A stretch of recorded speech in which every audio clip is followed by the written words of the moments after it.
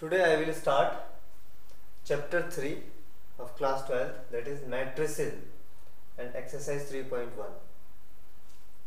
So according to question number 1, a matrix is given. You can see elements are 2, 5, 19, minus 7 up to 17. First part of the question is find the order of the matrix. So what is the order of the matrix? Order is always written number of rows into number of columns. So we have to count how many rows are there. 1, 2, 3. There are 3 rows in the matrix. And how many columns? 1, 2, 3 and 4. So the order of the matrix is always written in the form of m into n, where m is the number of rows and n is the number of columns. So order of the matrix is what? 3, number of rows 3 into number of columns 1, 2, 3, 4. So the order of the matrix in question number 1 is 3 into 4. Second part of the question is the number of elements. Number of elements, if you just count, these are 4, 4, 4, 12. But we can count number of elements, just multiply number of rows into number of columns.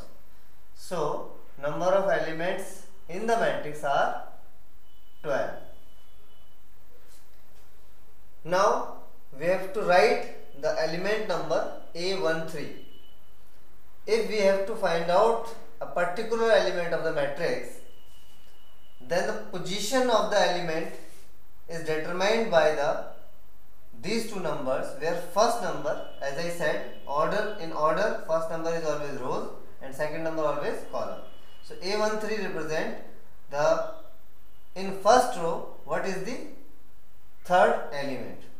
In first row, third element is 19.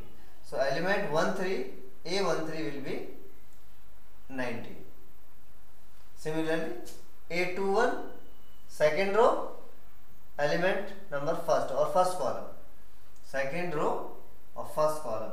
It will give you 35. Similarly, 3, now you can understand that 3, third row and third element. In third row, the third element is minus 5. Now A24, in second row, fourth element. In second row, fourth element is 12.